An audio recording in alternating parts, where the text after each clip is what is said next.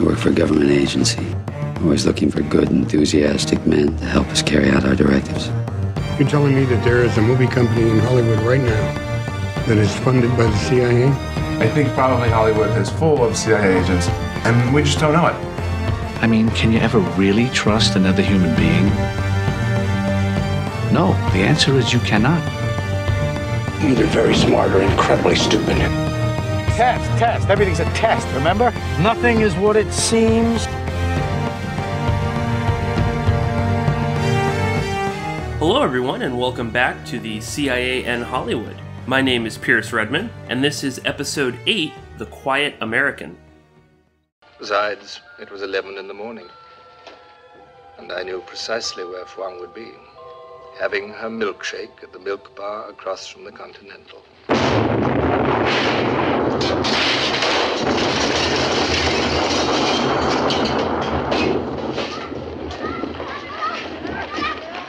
What is it? A bomb, monsieur. A great disaster. Close to the Continental. Continental?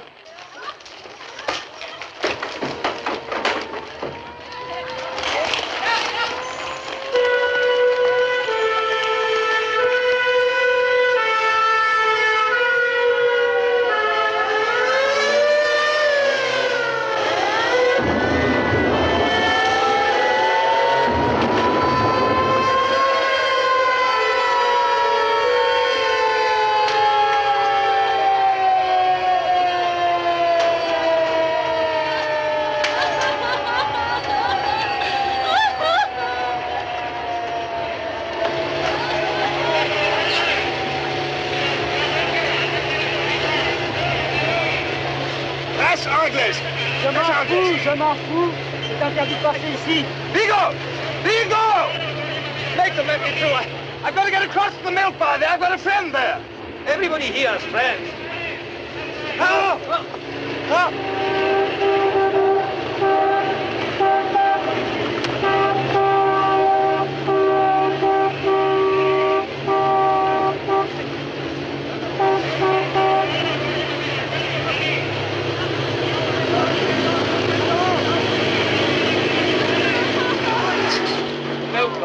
Wong is at the milk bar. We must get across to it. She's not there. Oh, she must be. She always goes at 11. Not this morning. Oh, why not? How do you know? I warned her not to. You warned?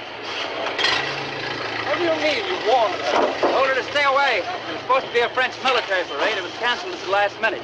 We heard rumors there might be a demonstration of some kind, like those bicycle bombs. Not those bicycle bombs, yours. Mine? Take a look. Take a good look around and see what a full drum of dialacton can do. Dialacton? Look, I want you to look. And why this of all hours? The shopping hour when the place is filled with women and children. What are you talking about? No, do you think your General Tay would call off the bombing because the parade was cancelled? No, this is much better than a parade. This is front page news. The blood of women and children, that's real news. You must be out of your mind. Look, you put your General Tay on the map, all right. Look, that red color on the street, there's your third force. And those things being carried by on stretchers, there's your national democracy. Why don't you shut up? For once in your life, why don't you just shut up and help somebody? Well, Pearse, it's great to be talking to you again. It's great to be embarking on another season of the CIA in Hollywood. And before we get into today's film, The Quiet American, I thought we'd have a quick run-through of what people can expect from this second season. Because it's going to be a bit different, isn't it, to season one? It's going to be a little weirder, more speculative. Yep. We've been discussing this for months, obviously. Mm-hmm. And we decided to take a bit of a different angle with this. We're exploring more films, ultimately. Well, I don't actually know if we're exploring a higher number of films, but more episodes. We're going to be doing 9 episodes with 7 guests, assuming everything goes to plan. So I thought, yeah, we'll just quickly run through those. The Quiet American, which we're doing today. Good Night and Good Luck. Confessions of a Dangerous Mind, which I know you're very much looking forward to. Yes. Men Who Stare at Goats, American Ultra, Race to Witch Mountain, Zero Dark 30, and we're going to be finishing up with Salt. But yeah, which of those are you looking forward to the most? Well, I mean, I'm looking forward to all of them, obviously, because as you just said, Tom, we've been talking about this and doing research and whatnot for months. So I'm just excited that we're really doing it now. Well, definitely, I'm definitely looking forward to Confessions of a Dangerous Mind. That one probably I thought was maybe one of the most bizarre movies that we picked. And there's just so much. There's so much there. Chuck Barris is such a fascinating and despicable character. I can't wait to get into him. And I think that episode in particular, people will. I'm excited about that one because that really encapsulates so much of what we talk about in terms of Hollywood and celebrity culture, the power of celebrity. The detrimental effect that, I don't know, kind of dumbing down the population can have through television. Mm-hmm. Chuck Barris was a master at doing that. So I'm very excited about that. But in truth, I'm excited about all of them. I'm excited about Race to Witch Mountain because I think that's going to be a real out there kind of film. Yeah, I think that's probably the one I'm most looking forward to, if only because it stars The Rock, and I'm a huge fan of it. Yeah. No, it's got The Rock, UFOs, mysterious, what's not to love? Yeah, mysterious CIA agents on set. So that one, I'm excited about all of them. I think I'm excited. I really enjoyed, for instance, last season, The Social Network.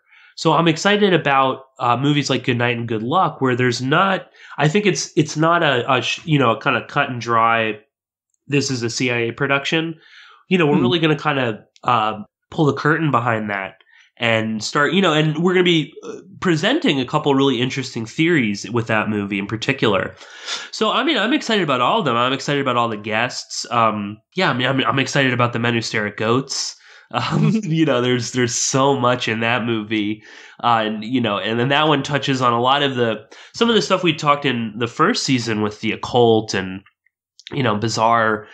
That one's got mind control and psychics and CIA agents and whatnot. So what's not to love with that? So I'm really excited about all of these movies, but I'm also really excited about, as you said, that we're kind of expanding the season in terms of the scope and in terms of what we're going to be dissecting.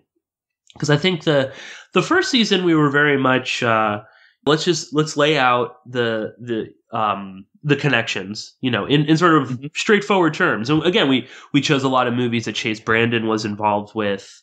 Most of the movies in that first season, it was very easy. You could point to, this particular CIA advisor was on set, or this guy, was a consultant. And they were generally all of those movies. It was easy. You could pick out, they mentioned CIA, or this is about the CIA. Whereas in this season, it's not quite so clear. I'm also excited too, we've got a couple of George Clooney films in here, and I have a special dislike for George Clooney, so I can't wait to get into that also. Well, cool. I mean, like you, I'm looking forward to, I'd say all of them very much so, but perhaps Race to Witch Mountain will be the one I'm most excited about.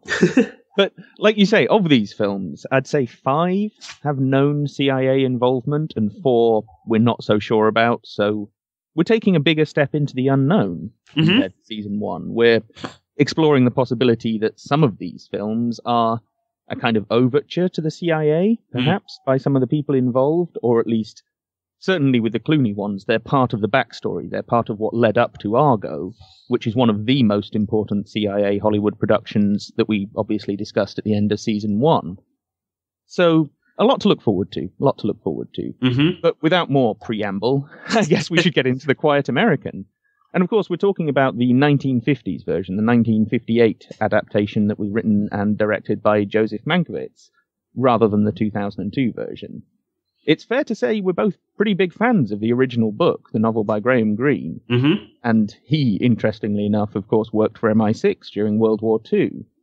So, essentially, this is a story that is set in 1950s Saigon, right, during the time of the initial communist insurgency against French colonial rule.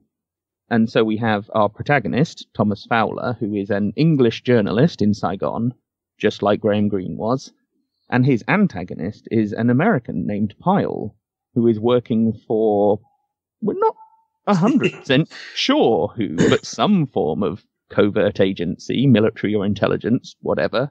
And in between these two men is Phuong, a beautiful young Vietnamese woman who is having a love affair with Fowler, but who Pyle then falls for and manages to persuade her to leave Fowler and shack up with him instead. As the story progresses, Fowler learns that Pyle is obsessed with creating a third force, neither communist nor colonialist, and that he does this via the Cao Dai religious group, and specifically the sect of that led by General Tay. Bombs start going off in the streets of Saigon, which Fowler learns is the result of these covert activities that Pyle is up to, and he conspires with the communists to have Pyle assassinated. Do you think that's a fair summary of the basic storyline there? What do you have to add to that? That's a fair summary of the book, which we should be clear. Yeah. The movie is quite different. But yeah, that's essentially the sort of broad strokes of the book. Of course, I mean, it's Graham Greene and it's a novel, so there's so much in there. You know, we could probably, me and Tom, we were talking, we could do a whole series just on Graham Greene. And, you know, because he was a very much wrote his books with a cinematic sort of an idea in mind. I was just reading a quote from him recently where he was saying that when he writes a book, he doesn't write it sort of like a photographer. He writes it like a cinematographer where it's moving images. And of course, Graham Greene wrote screenplays for, a ton of his movies. The Quiet American, Our Man in Havana, The Human Factor, The Third Man, of course, with Carol Reed, which is an amazing film. A couple others, I think. No, he was certainly quite a prolific screenwriter. That's certainly fair to say. And, one of the most interesting aspects of the book, or the part that most, struck me, stayed with me, is the dialogue, the philosophical dialogue about what's going on here. Because the Fowler character in the book is so, I don't really want to call him cynical. I guess he is cynical, but certainly world-weary. Yes. It's fair to say. And he explains how, this notion of, let's get involved in some civil war halfway around the world because of some abstract idealistic notion about individual liberty that you kind of wonder, well, if you really believe in individual liberty, don't you believe that you should leave them to it? And just arguing that, like, the people don't care. They don't care about colonialism versus communism. They care about, do they have enough to eat and are the bombings going to stop? And I just found those things very profound, particularly from a book written in the mid-1950s. I mean, these things are obviously still just as profound now, but are perhaps more, articulated more often now. Whereas in that book, that's the stuff that really mattered to me, at least, anyway. No, I think what always made an impact on me, and I read this book many years ago, I think back when I was in high school, is the sort of graphic depictions of war that Greene does put in the book. There's a sequence early on where he goes to Fat Ziem, and unlike the 1958 film, it is pretty horrific. The scene that he's describing, there's a part where they're trying to cross a canal and they get stuck in the boat because there's so many dead bodies everywhere. And Greene is great at writing about the sort of boredom and fear that war produces in people and the kind of desperation and that, you ultimately turn to when you're in a war zone. So I think that's and I think that's why there were so many people that disliked the book when it came out. This was shortly after, World War II had just ended. Korea had more or less ended, but people, it was definitely not, in vogue to be talking about how horrible war was. No, we're supposed to love war, and Greene was... Well, or to be talking about how ultimately terrible the notion of fighting a war for the name of Western individualism or liberation or something like that really is. That whole liberal humanitarian psychopathic warfare thing that we have so commonly under like the Obama administration. And quite criticized, I think now, but at the time, I think he was ahead of his time. Graham Greene was a very smart man. Oh yeah, the book is very prophetic in terms of the liberal interventionist philosophy. Because obviously Greene could have very easily been like, oh, this is all about, defeating those evil, the yellow peril and all that kind of crap. But he focuses much more on Pyle's liberal interventionism, that, Pyle uses all this sort of intellectual BS about liberty and democracy and human rights and all of those sort of things, but and uses that as a way to sort of mask the fact that he's blowing up women and children. The scene in the book where the big explosion happens right in front of the Continental Hotel where Graham Greene used to live and frequent. Yeah, the big car bombings, yeah. Yeah, I mean, it's horrible. I mean, that scene is, he describes a man with, his bottom half missing. He describes a woman holding her maimed baby and just putting a hat over it so that no one could see. And Pyle kind of is, oh, well, that's okay. They died for democracy. It's all right. Yes, of course, we meant to hit a military parade, but it's okay if it was just innocent people. It might even be better. And that's like the Madeleine Albright, oh yeah, killing 500,000 Iraqi children was good because it got us that much closer towards freeing the Iraqi people from evil Saddam. Well, yeah, supposedly we're saving lives and creating freedom in the long run, so right. Can't make an omelette and all that. So yeah, I think it's and that was a notion that a lot of liberals didn't like with Graham Greene. They were very much on board for, oh yes, he's this wonderful, smart, savvy, intellectual British writer. But when he started calling them out for, you're not really doing this for democracy or human rights. If you were, you wouldn't be using this bizarre religious sect, and within that, this psychopathic warlord, essentially, who goes around bombing women and children and then boasts about it on the radio, as General Tay did after that bombing. So, yeah, I mean, like most of Graham Greene's books are very prophetic. And he definitely, I think, understood trends. He understood the direction that politics was going in. And no doubt part of that was from his time in MI6 when he was in Angola. Oh, no, I'm sorry, not Angola, Sierra Leone. Yeah, sure.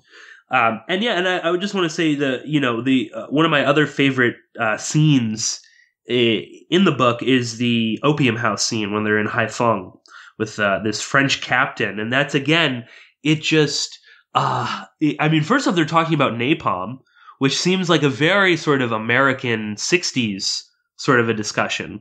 It's always, oh yeah, the napalm was horrible that the Americans dropped. And of course it is. And obviously, countless millions of people are still suffering from the effects of napalm. There's all sorts of mental problems, deformities, things like that. But it's just important to note that the French were using napalm for a while there. It's just a wonderful way where Graham's sort of talking with this Captain Truin about the sort of horrible effects of napalm. And he talks about the horrors of war and also this notion that awful things happen on both sides because you're ultimately forced to do that. And Captain Truin is very straightforward when he's talking with Fowler about, this isn't about colonialism or anything like that. This is just about politicians sending soldiers to some country that they've never really heard of, or only in this sort of distant, quote-unquote, exotic, orientalist sort of a way. And it's just pointless. That war is a pointless endeavor. He makes this great line about how, well, in a couple of years, the politicians will sign a deal with the communists, and everything will go back to the way it could have been at the beginning of this war. But instead, we fought for so many years. And it's just a great, and that whole sequence, that's when Fowler is really like, holy shit, what have I gotten myself into? So that was just a really powerful scene. And again, the book is it's phenomenal. I love Graham Greene. And I really enjoy this book as well. Yeah, sure. I mean, I've only read this book, a month or so ago in preparation for all of this. I'd never read it before, but I was struck by just how wonderfully crafted it was, how intelligent it was, but also it's really emotive. It's really emotionally affecting as well. It's got everything going for it. It really has. But I guess two questions we should get into before we go further and look at how the book was adapted into the film. Is Fowler actually Graham Greene? And is Pyle actually Edward Lansdale? Because Greene always denied this. He denied this flatly, but he was in Saigon, and he was in Saigon at this time, and at the same time as Lansdale was. Lansdale was negotiating with General Tay, as Pyle is depicted in the book, and the idea was about creating a third force to some extent. So it seems there's something to this, isn't there? Yeah, I think this is this sort of argument went back and forth for up until Graham Greene passed away. There were always these sort of rumors. And I think to a degree, Edward Lansdale was definitely someone that liked being in the spotlight. And for all of Lansdale's complaints about how, oh, I'm not, that's not me or whatever, he certainly at times played up the idea that, yes, that is me. I am the quiet American. Because Lansdale was ultimately, he was he wanted publicity. He wanted people to know who he was. Now, Greene did, as you said, continually deny this.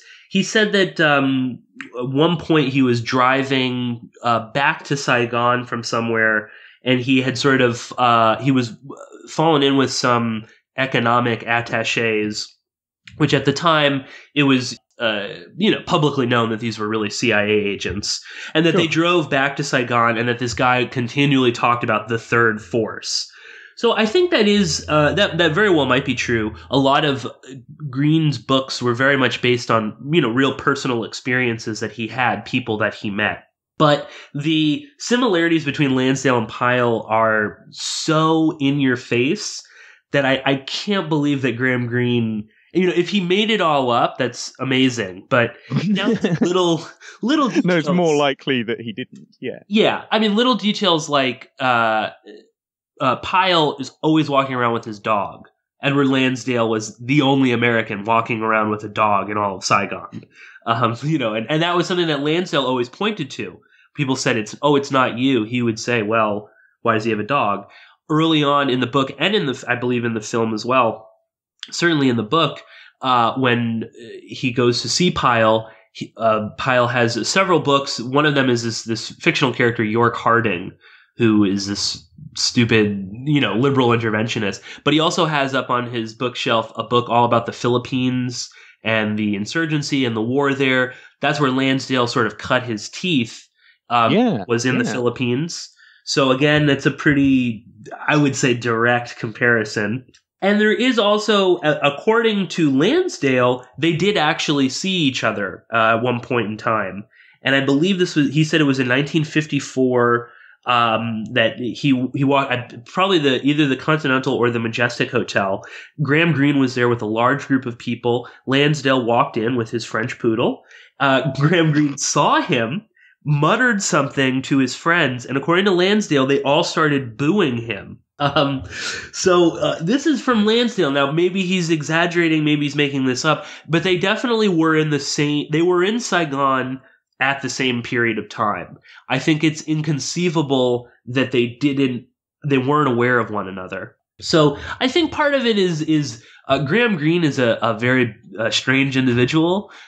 He doesn't always tell the whole truth, perhaps is one way of putting it, when it comes to personal things and stuff like that. He was notorious for, if you wanted to do an interview with him, he flat out would say no. But the few interviews that do exist were only audio. He wouldn't be filmed, on camera. He was a very private person. And I think he did grow up in that sort of spy world.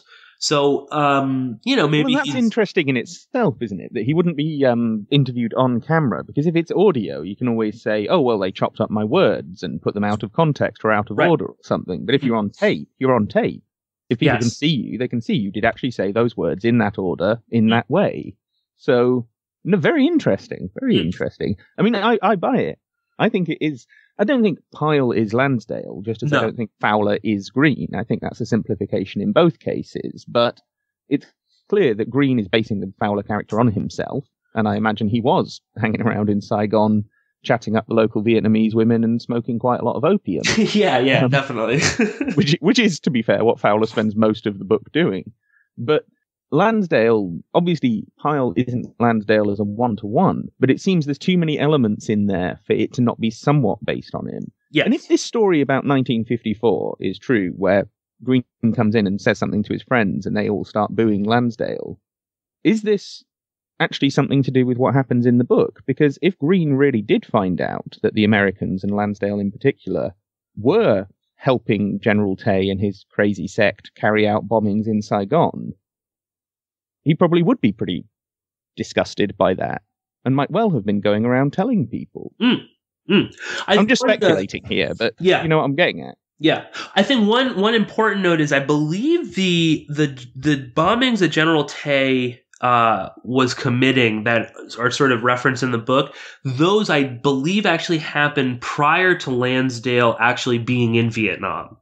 But we can get into that too, because there's also some evidence that that's not really the case, or that either way the CIA had been supplying General Tay at least since like 1952, which would be before Lansdale was officially posted in Vietnam. An interesting thing too is that Graham Greene, when he would deny it, he would also say that no, because Pyle was idealistic and Lansdale was simply evil, and I would never want to write a book that would inadvertently glorify or create this mythical figure. That's how much he hated Lansdale. But I actually find that Pyle is in fact evil.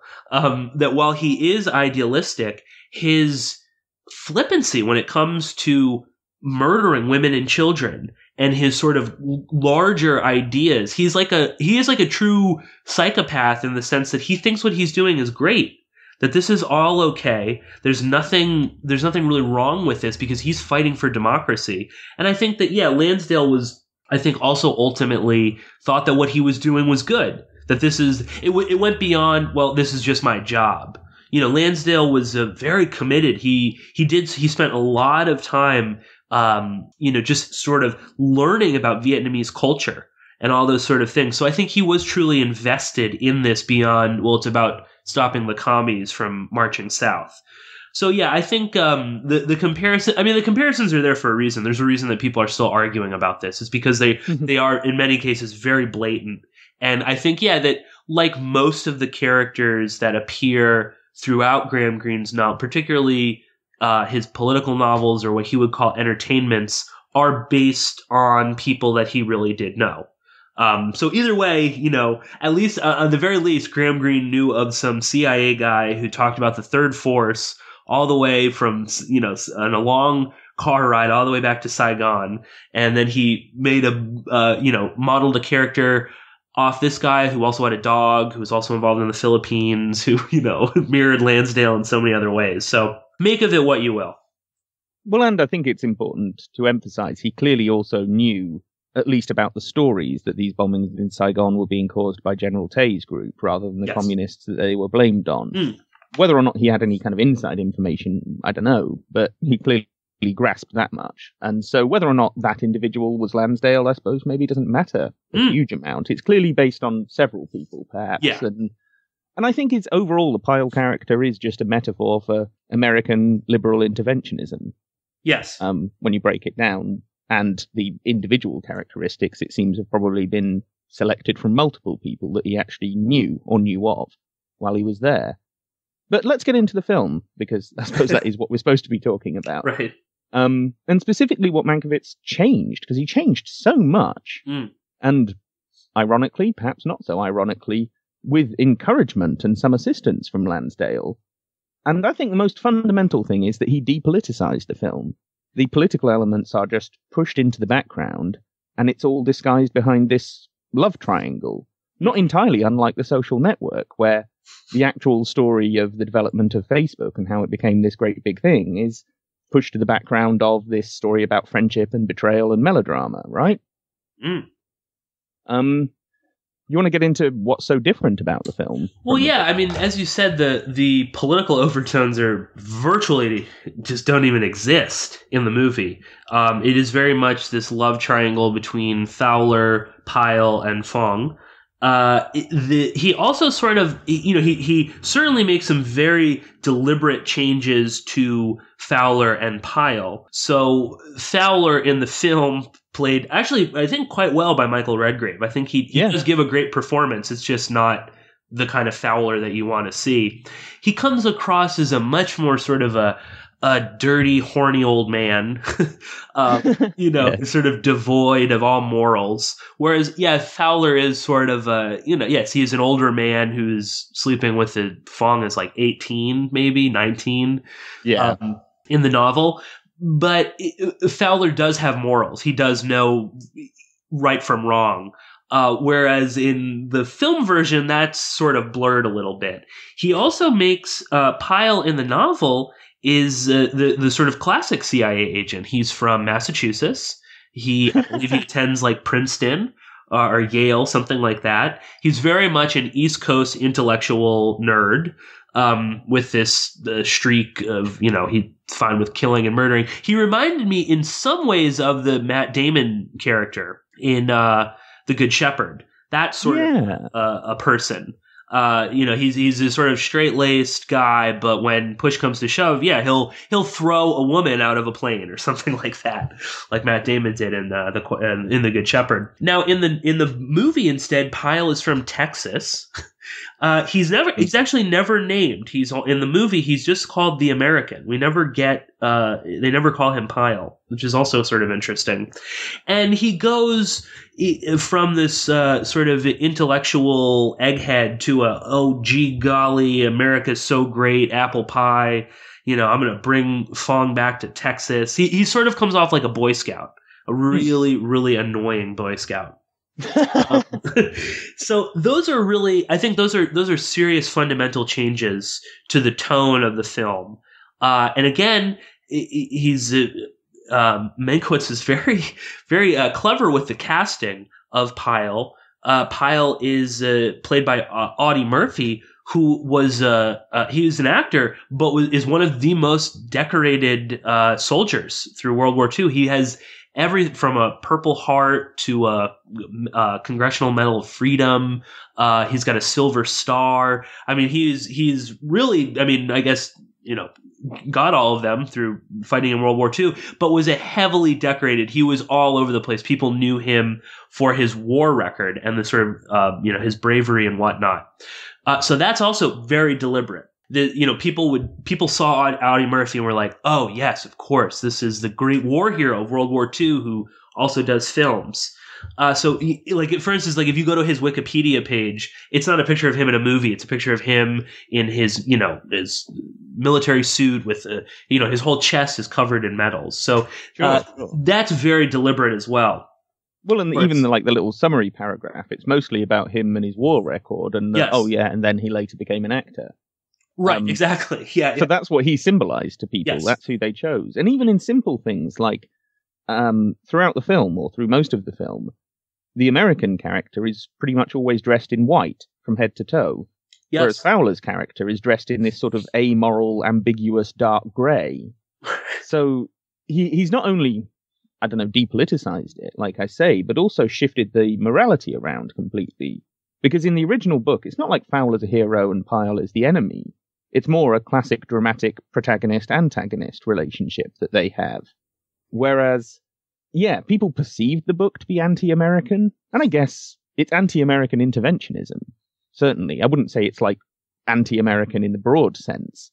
Whereas in the film, it's very pro-American, and Fowler he's also relegated to the sidelines somewhat. The story is, if anything, made more about Pyle than it is about Fowler. Yeah. Even though he's the one telling the story. So, they've not only changed what the film is about, but also changed where your sympathies are supposed to lie. And like you say, the casting of Audie Murphy is a pretty obvious move in that direction. But, and one just quick thing that is perhaps one of the biggest is that Pyle in the 58 film doesn't work for the government. He works for the Friends for Free Asia, which is some foundation, which, again, very, very similar to the American Friends of Vietnam or any of these CIA front groups out there. But I think that's another important thing. In the book, Pyle is working directly for the U.S. government. Of course, as an economic attaché, or I forget that he has a word for what he does, which is of course incredibly vague. But it's basically, I work at the embassy, and people go, "Oh, right, I see." Right, yes. right. Whereas in the movie, he works for this foundation. There is an interesting a nod to in the movie to him sort of there being something more to that, where he says that he has a rich and powerful friend in exile who is funding his foundation or is funding his work there, which is, I think, a nod to DM. But it's vague enough that you don't know. But that's a really important thing, is that he's just this, I just want to help the poor Vietnamese. I'm just here doing, God's work with this NGO or whatever. Whereas, of course, in the novel, it's much more complicated than that. Yes, for sure. Well, I guess we should get right into the difficult question, because scholars and commentators do very much disagree on this point. To what extent did Lansdale influence this production? Because there is this letter from Lansdale to Mankiewicz in 1956, right? While he was rewriting this story and producing the screenplay that we then watched. And most of, at least according to Simon Wilmetz's research, most of the changes that were already made by that point, or at least Mankiewicz was already thinking of making those changes by that point, and he wrote to Lansdale to ask his advice and his opinions on, basically, what do you think of this? And this is why Lansdale writes back that letter, and of course we'll link up a copy of this for people. So I guess the idea that some people have advanced, that this whole thing was rewritten to suit some CIA agenda, I don't really buy that. I think that's a simplification. But what it does show is that Lansdale very much encouraged this. He encouraged Mankiewicz to take this direction. I think we can certainly say that much. And I'm also wondering the question of, why did he write to Lansdale in the first place? Lansdale, of all people. Why? Well, so, what do you make of all of this? Because I know you may want to go in a slightly different direction. Well, I will say why he wrote to Lansdale is because he met him a year prior to him writing that letter in Saigon when Mankiewicz was scouting locations. So I don't know how they met. I don't know if it was quote unquote by chance. Mankiewicz was just walking around, Lansdale bumps into him, but they did meet. And I think he makes reference to that in the 1956 letter about that they had met. So, my question is, did Lansdale already kind of plant the seeds in Mankiewicz's mind early on? There's also quite a bit that Mankiewicz felt betrayed later in life by Lansdale, because Lansdale portrayed DM as this sort of wonderful, Thomas Jefferson of Vietnam, and he felt duped, which is okay, maybe, but come on, do you really think the CIA is, finding the Thomas Jefferson?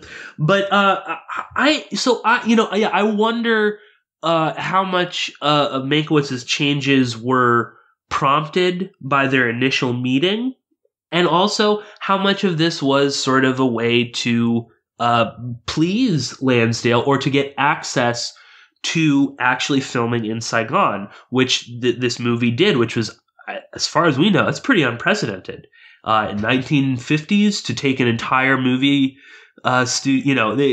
people didn't go to shoot on location very often. If they did, perhaps it was in Europe. But not. There were films being, made in Germany, for example, because after the war you had the complete denazification of the German film industry, and the whole thing was basically replaced by Americans. So there was a fair bit of filming in Berlin and what have you. But no, the idea of going to film in Vietnam as well, while it's in the middle of this civil war. Yeah. Which no, you didn't do that. Yeah. And Lansdale was instrumental in making DM allow them to film there. And of course, in the beginning of the film, before it starts, there's a little thank you to DM and the government of Vietnam for allowing us to film there. And to be fair, the cinematography is great. It is just a gorgeous looking movie. In part because they actually filmed, they film in Saigon, they film at the Cao Dai Temple, the Holy See of the Cao Dai, which is an insane looking church or whatever you would call it. Yeah, I think also that letter is really interesting in that obviously we don't have Mankiewicz's letter. I'd love to find a copy of that, but it very much seems like Mankiewicz, I just can't imagine that Mankiewicz was making all of these changes without being somewhat informed by Lansdale. So this is all just me sort of off the top of my head, but I wonder if Lansdale sort of planted some seeds and then waited, and then Mankiewicz writes him this letter, and then Lansdale kind of fills him in, because they talk about the fact that, yes, General Tay was that he committed these bombings at the Continental in 1952. He went on the radio and said that I did it. But Lansdale says, well, something like, where is it? Quote, since General Tay is quite a national hero for his fight against Bin Yuen in 1955, and in keeping with your treatment of this actually having been a communist action, I'd suggest that you just go right ahead and let it be finally revealed that the communists did it after all, even to faking the radio broadcast, which would have been easy to do. So again, how the hell does Mankiewicz know that? I just can't imagine that he was fully aware of that. And also in that letter, Lansdale says that, General Tay got these bombs, and he says they were probably from the French Expeditionary Corps. So in 1952, he gets these bombs from the French, and then Lansdale goes on to say, quote, since the French handled the supplies of all munitions to our side, U.S. military supplies were handled by the French entirely in Vietnam. So again, just more sort of evidence that the CIA was involved with General Tay, at least back in 1952. So those sort of things, I just can't really buy that Mankiewicz was like, oh, you know what? I'm going to make General Tay the good guy. I'm going to change the story and make this about the communists and all this other stuff. And I'll just check in with Lansdale to make sure that's accurate. So, I mean, again, do you think there's more to it than that, basically? What you're driving. I think definitely. Well, and we could reconstruct this in a slightly different way that just occurs to me while you were saying that, is that Mankiewicz goes out there in 55 to scout locations. Presumably he could only do that with government approval. I don't think they would have just let him go and wander around in this relatively... I mean, maybe they would. This is in the 50s. But you know what I mean? If he's then meeting with government officials and they're telling him stuff and they're feeding him whatever in order to help him write his screenplay, and one of those people was Lansdale, then a year later, he then writes to Lansdale. He says they have this conversation about where the direction of this screenplay is going. And we know from that book, remind me the name of it? Edward Lansdale's Cold War, which is by Jonathan Nischel. Sure. We know from that Lansdale actually reviewed the script as well. And then he helps him, and apparently Alan Dulles helped get permission for them to go and film there. That suggests just a larger process, doesn't it? It suggests more influence than just this, one bit of correspondence, no? Oh, of course. Also, in that letter, it's Lansdale that suggests that Pyle work for an American foundation. So, again, is Mankiewicz really changing these? I mean, perhaps he was changing them, but again, was that prompted by, well, if I change these, then maybe I can get a little bit more access? Was this perhaps Mankiewicz's sort of audition tape? Or at least that this would, if he made these changes, he could get cooperation from Lansdale and Dulles, and they could film in Vietnam. I don't know, but the fact on that specific point, as I remember, Wilmetz makes the argument that that was all to do with the production code, and that he couldn't explicitly portray him as being a member of a government agency. But given that it's kind of half disguised in the book anyway, right? I'm not entirely sure that was certainly not the only reason for that change. And like you say, Lansdale certainly encourages this and says, make him work for this, Freedom Friends Foundation. Call it what you like. Yeah. He also says that if Pyle were to stumble into a Viet Minh plot, that he would be killed, which is essentially what happens in the movie. So again, I mean, I understand there's a lot of, I think scholars are, with this in particular, there's a lot of arguing because, these are sort of polarizing figures. Yes. And I think there is a bit of a pushback to sort of, it's not really that big a deal, or it doesn't quite, the CIA Hollywood connection doesn't go that far. But this is pretty, I don't know. For me, I'm fairly convinced. And I know that we talked about this once before, Tom, but I sort of viewed this too as the CIA, generally speaking, looks at the big picture. I don't think the CIA initially got involved in Vietnam in the very early 50s with the sort of notion that we'll just leave in a little while. I think they saw Vietnam as this is great for us. Look at how much opium there is. This is what the CIA is all about, is controlling drug trades to a large degree, because it fills a huge black budget. I think they saw that. I think they saw this is near to China. This is a great little staging ground for anything we want to do. This is a great training ground. Think about how Daniel Ellsberg cut his teeth in Vietnam. Learning how to assassinate people and hanging out with opium smugglers from the what's that island? Corsican, Corsican opium smugglers. And I think that in many ways the CIA understood that the French will eventually leave Vietnam. That's just a given. And I think... So you think they saw this as an opportunity? You think they saw... This is, the writing's on the wall for French colonial rule there. Someone's going to fill that power vacuum. Let's get in there and get our hooks into something. Oh, of course, because, all the old colonial powers were on the out. The French, the English, all of these former... And, of course, who filled that void was the Americans. So I think, full well, they knew that the French are not going to last in Vietnam, but we could, or we could at least get our claws in there. We can start really... fucking shit up, to be very blunt. And I think that in many ways, again, Lansdale, what did he do before he got involved in the military and the CIA? He was an advertising executive. I think he understood trends. I think he understood the power of something like cinema. So is it, coincidental that he gets involved with Mankiewicz, that he, urges this movie to be push forward with these sort of changes? I don't think so. I think that, and by all accounts, when this movie came out, Lansdale, he wrote to DM telling him that this was going to have a tremendous impact. This is really basically good PR for us. Lansdale invited members from pretty much every government agency or department that dealt with psychological, political, or security affairs to a pre-screening in Washington, D.C., and then later told the chairman of the American Friends of Vietnam, of which Mankiewicz was later a member, that they all seemed to enjoy it as much as I did.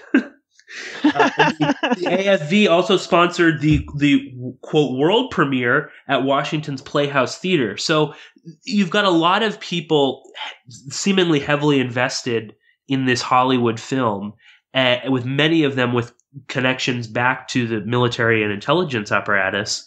So yeah, this is just my theory, but I very much see that Lansdale was a smart guy. I know you don't have to like him, but he was a smart guy. He was a horrible guy, but he was very smart. Yeah. And I think again, his experience as an advertising executive, he saw the power of marketing. Hence why they do this movie in Saigon. Hey, maybe a little bit of a tourist boom, or at least to portray it as, oh, it was safe enough for this movie crew to go down there. Everything is fine in Vietnam. That's why he's writing to DM that this is going to be great for us. This makes the communists look bad. It makes you ultimately look good. And so, yeah, and I think this just sort of, in my opinion, illustrates the broad way that the CIA looked at Hollywood films. Again, this is 2 years after they do 1984? And only 4 years after they did Animal Farm. So this isn't like there was a trend going on there in terms of making these sort of movies and involving themselves in Hollywood. So that's my 2 cents on that whole topic. Well, sure. And the one final question, I guess, in figuring out this puzzle, and people can disagree with us, people can make up their own minds, of course, but the other question is, who was Lansdale? Because when you think about it, this guy was a covert warfare specialist. Mm-hmm. He spent most of his career working between the CIA and Air Force intelligence. He, like you mentioned, he developed this pseudo-gang strategy to counter the Huck Rebellion in the Philippines in the early 50s. He then turns up in Vietnam doing similar kinds of things. He was also the head of operations for the Cuba Project. Right. Operation Mongoose, the plan to assassinate or overthrow Fidel Castro. And this is something that I don't think that many people realize. It was actually Lansdale who developed Operation Northwoods. Mm. He was, for those of you who don't know, Northwoods was a plan to carry out a series of covert operations, including false flag terrorist attacks in the US, which would then be blamed on Castro and the communists and be used as an excuse to invade Cuba. Mm. Involving airplanes, right? Involving all sorts. But Lansdale was absolutely at the center of that. I've got we've got the paper trail, basically, to prove this, that he was instrumental in developing these ideas, and you can read kind of early versions of these ideas actually appear in memos with his name on. So he was right in the middle of all of this. And so the notion that Lansdale was doing the same sort of thing in 50s Vietnam and that Graham Greene somehow got wind of this and decided to put it into his book is not that far-fetched. Not at all. And if that's not that far-fetched, the notion that Lansdale would spot this and decide to, in some way, infiltrate the filmmaking process and have a bit of influence on that is almost to be expected, given who he was, isn't it? I think that's a classic CIA tactic. That's what they always do that. I mean, that again. I think why this is such a great movie and a book and something to pick up on for this second season is that this is what the CIA is doing in all of these sort of films. That's what the CIA did in Charlie Wilson's War. Let's insert ourselves into this Hollywood film and completely alter the reality of what was going on. So yeah, of course, I think that Lansdale was smart enough to know, okay, Greene is writing this, or he wrote this book, right? And people are interested in making it into a movie. Let me make sure that I can manipulate that movie. Because, this is... I can't just let this go on, I can't let this happen. I mean... Well, his reputation was at stake. Yes, exactly. So, yeah, I think that, again, and this is something that the CIA seems to have some sort of vendetta about British writers, of course, because they completely, co-opted and destroyed everything that George Orwell was trying to say in Animal Farm and in 1984 in their CIA productions of those films. So I don't think it's much of a surprise that they didn't like Graham Greene either. There's a little bit of cultural post-colonialism. yeah, definitely. And Lansdale also, furthermore, this is just a sort of an aside, but I thought it's interesting. He definitely, along with hating the British colonialists, he also hated the French colonialists even more, and he constantly wrote about this in his journals. When he was first posted there in 1953, he was like an observer. Of course, what was he observing? But there's a journal entry he wrote that's again in this book, Edward Lansdale's Cold War in 1954. He couldn't stand the French. He always wanted to make them look bad, no matter what. And there was a brothel that was frequented by French soldiers that was near to where he worked. And at the time, General O'Daniel was in Saigon. He was sort of the head military observer. He was sent there by Eisenhower. And there was they were constantly filming O'Daniel, and then they would send this around to, this is what's going on, look at this, military briefings and things like that. So Lansdale picks up a movie camera. He goes to this brothel. He pretends to be a Hollywood talent scout, and he starts yelling at the soldiers who, according to Lansdale, they described in vivid pantomime their intentions toward each other.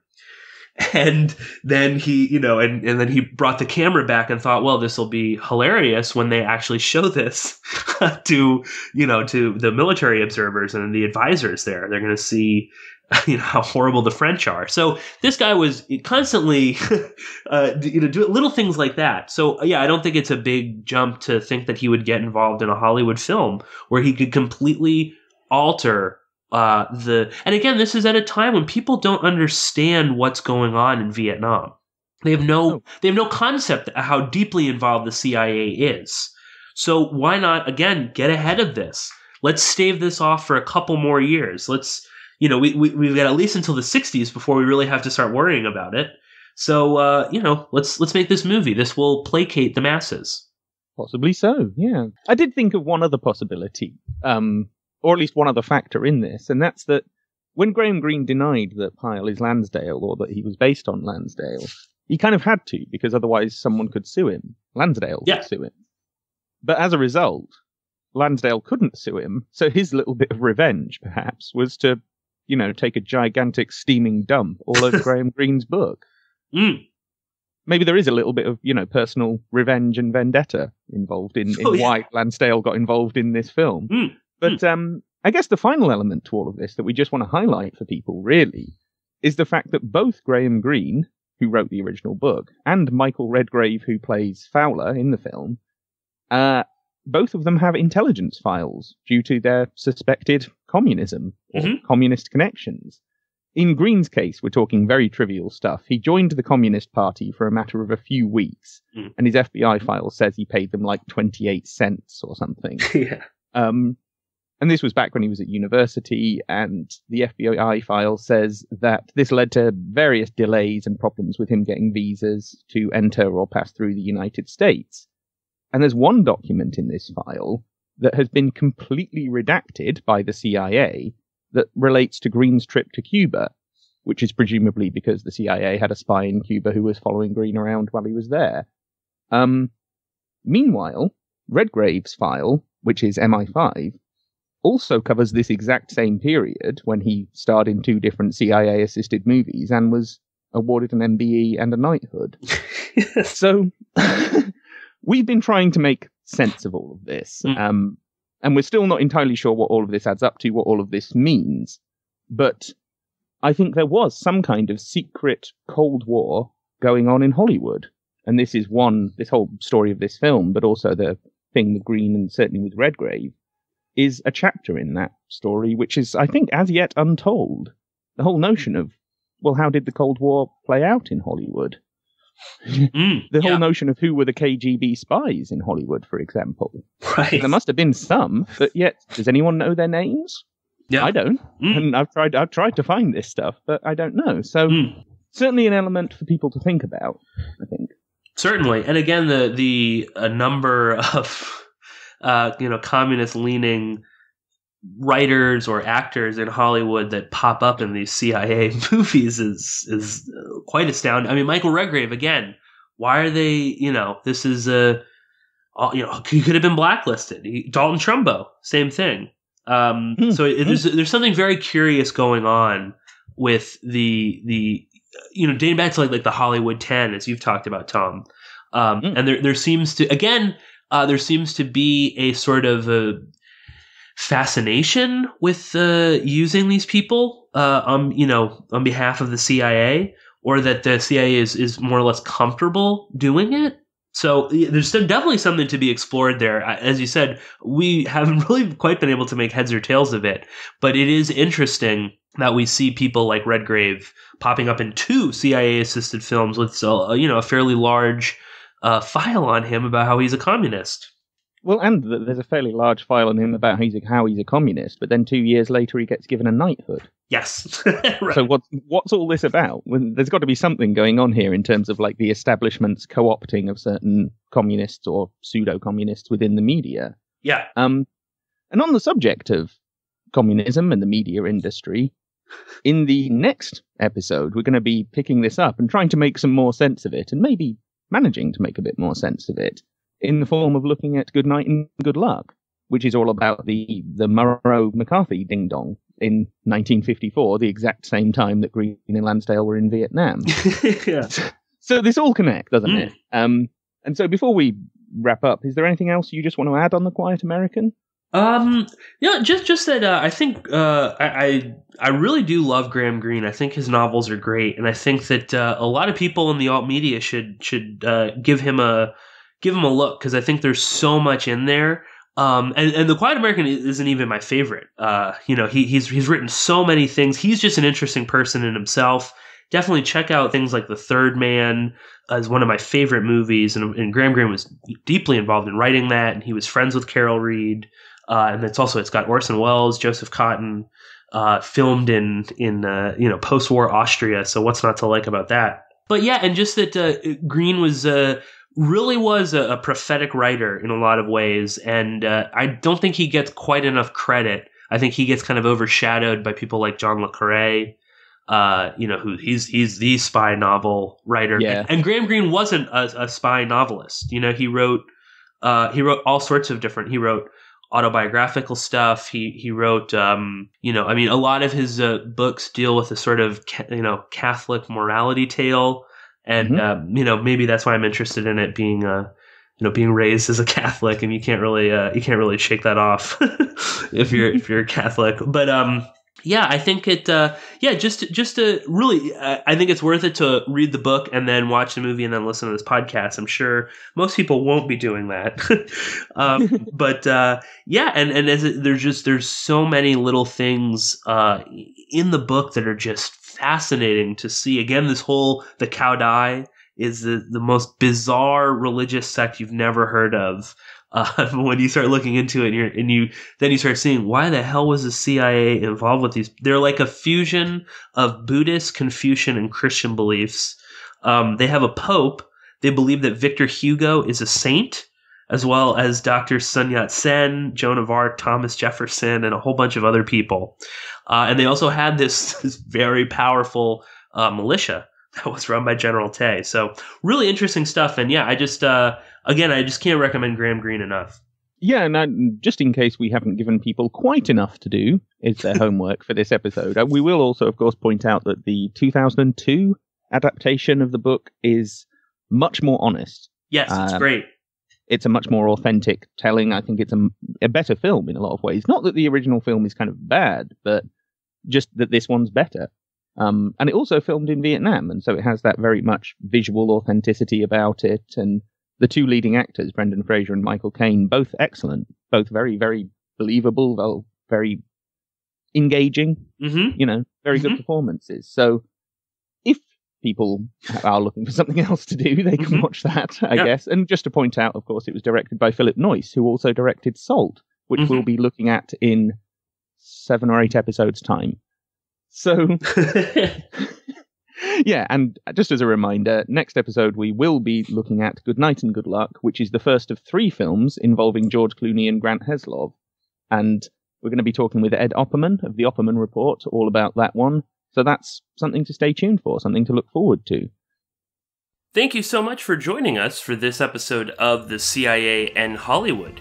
If you want to hear some more of me and Tom's work, and catch up on every episode of The CIA and Hollywood, then you can always visit my website, PorkinsPolicyReview.com, and you can always visit Tom's website, SpyCulture.com. Well, thank you all so much for joining us, and Tom and I will be talking to you very soon.